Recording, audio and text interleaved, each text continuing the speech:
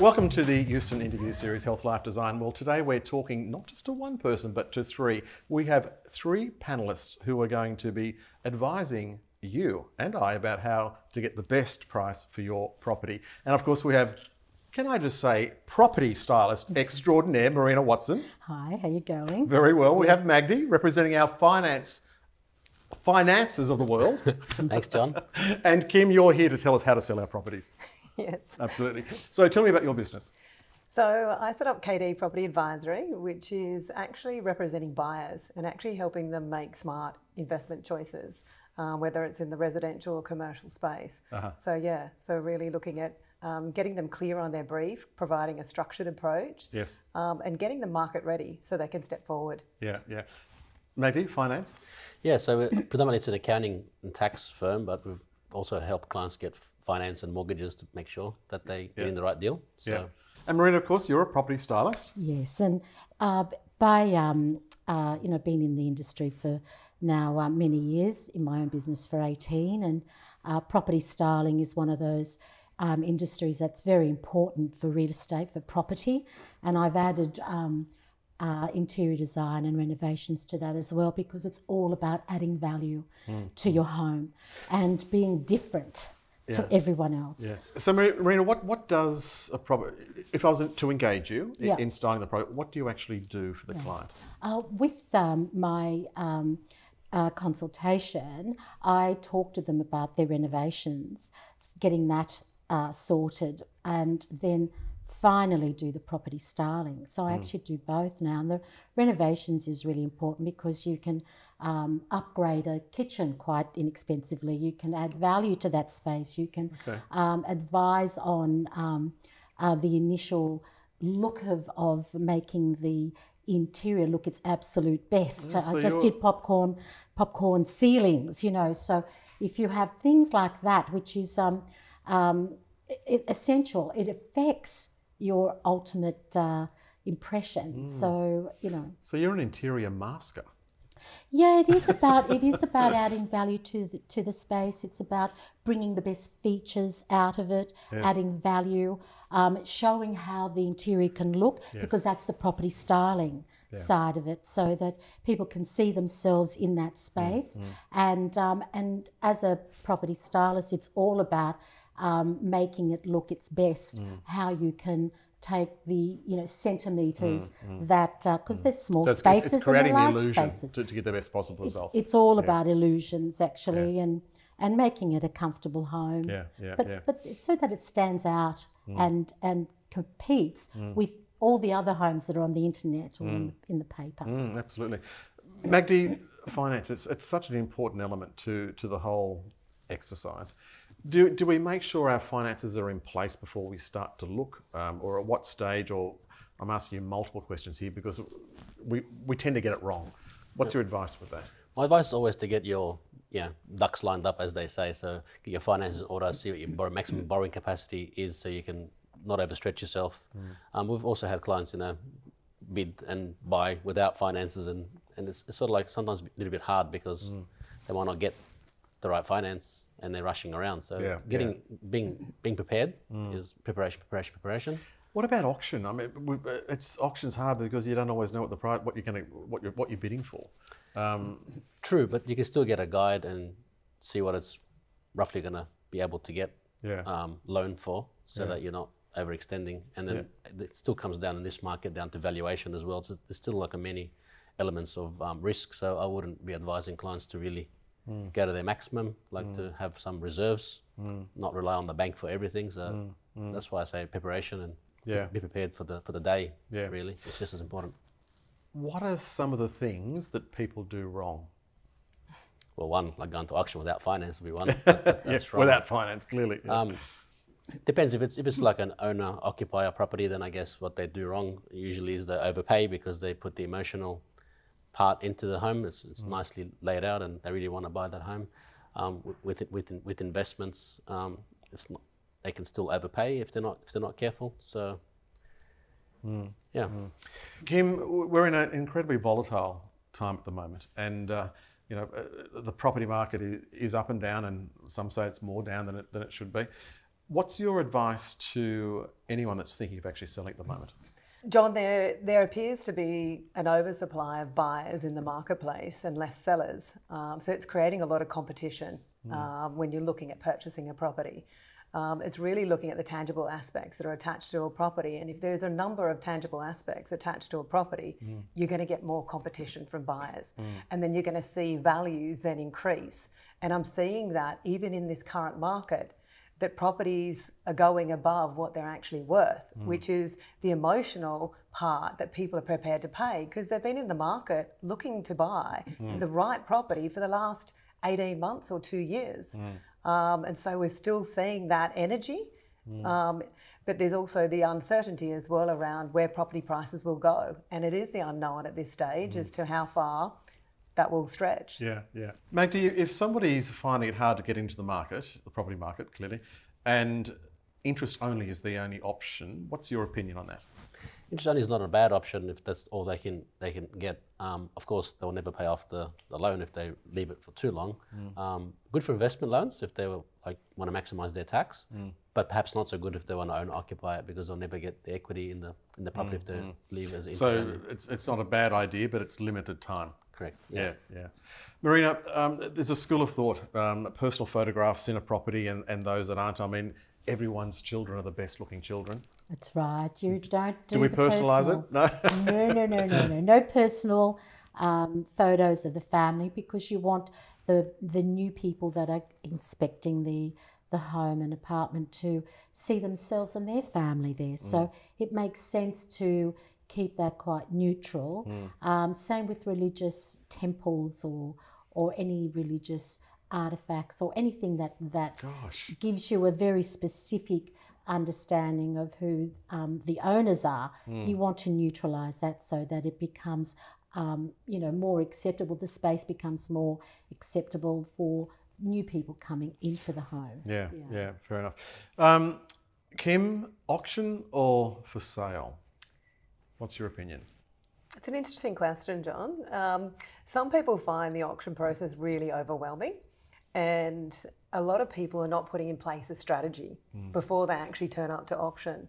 And it's really, really important to actually have a strategy in place. And if you are feeling really overwhelmed about the auction process, take someone along who you know who is either a friend, who can actually support you in that space, who doesn't hold any sort of lack of confidence in actually putting up their hand, because it's really, you're on the spot.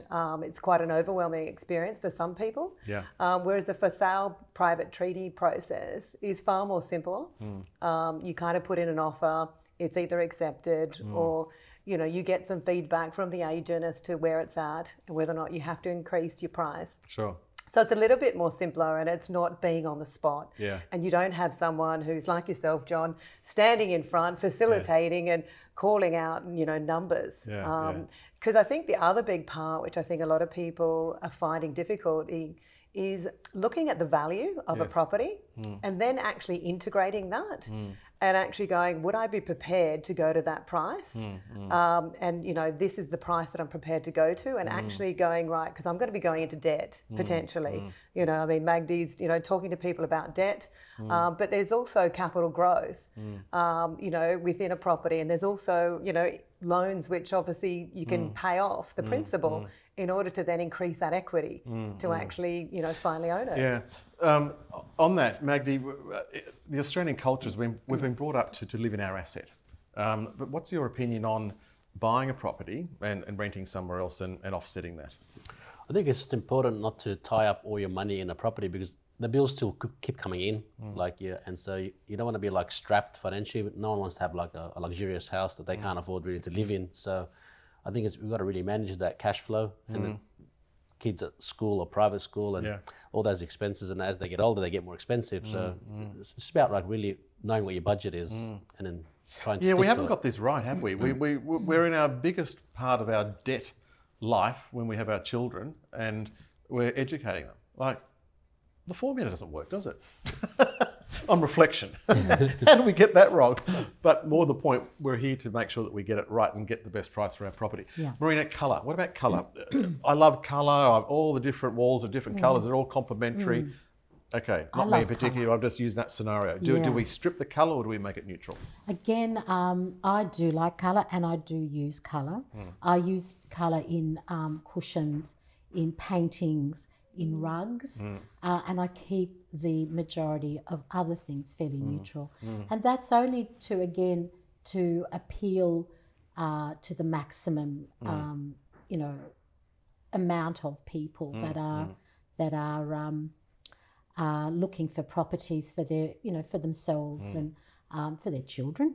That's what happens too. And so that, we're now finding that, we need to be creative. We need to stand out. So colour is a way to do that.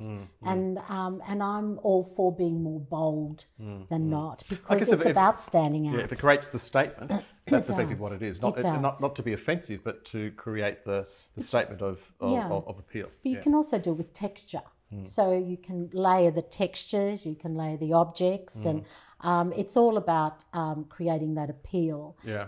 But a lot of people, what they miss is proportion, and proportion is essential. So small space, large space, where your walkways are, the size of the rug, proportions are extremely important. The size of the painting, and a lot of people focus on colour or on style, but if you don't get the proportions right, if you don't get that flow correct, it just won't look right, just won't feel right.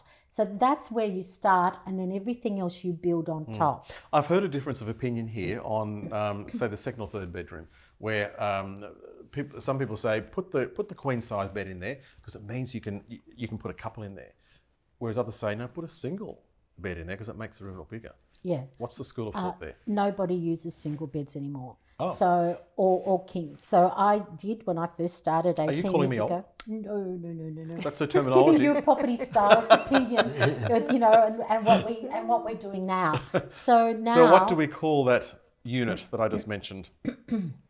What do we call that unit? I think what we're trying to say is, how do we display and how do people want to live? That's really what we're asking. Yeah. And it's the double beds now that are being used. The queen beds are being used. I always put in desk areas and office areas and a place where people can, mum can do the cooking and look after the children's homework. But there was always school areas for students. Now it's essential. Now you wouldn't, for me it was always essential, because I have my children now are all grown up. So I know how important it is to have all those elements of how you live, what's convenient. If I live that way, other people do also. So how do you fit all those things in where the children can do homework, where you now have to have a space for your home office? Extremely important. A lot of people now are using the third bedroom as an office. They work at home. They receive clients at home. That's been an ongoing trend now for 18 years.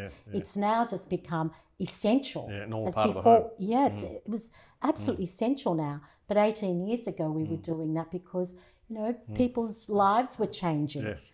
How we worked at home and how we saw clients, and people were changing then. Now it's all essential now. Absolutely, yeah.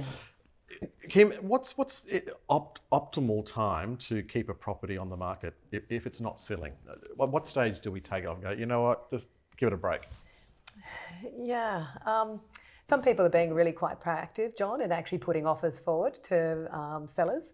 But we're seeing also that vendors are actually sort of a bit hesitant or cautious about accepting the first offer because they're not sure whether or not that's value add or the best price for them. So it could be an indication of 1 to 2 months in terms of looking at where the buyers are at, because you may find a buyer at week 8 who is the right buyer for that property. So it's all just really sort of being just seeing how it flows. Sometimes you could see the right buyer come through in the first week. So case by case and it's scenario. Connecting. And finally, Magdy, just to wrap up, the honeymoon period, and we've been seeing this in present time where the banks have been quite lenient, but we're at the stage where that leniency is not going to be around for forever. we're finding we can't quite afford the step up to pay the extra that they're going to be asking for. What are our options, or do we have any options? So your options are obviously you could refinance to another lender and restart that 30-year term again. It will add longer time for you to pay off the loan because you're effectively getting a whole new contract. But there are options to get a better cash flow option. But of course, if you can't afford it altogether, you're going to have to look at downsizing. So basically, just speak to your lender. Speak to your lender. And see what they are. Would you please thank Marina Watson?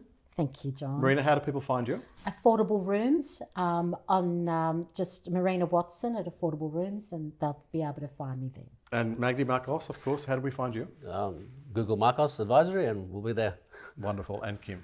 KD Property Advisory. Fantastic. Would you please thank our panel today? Good luck with selling your property.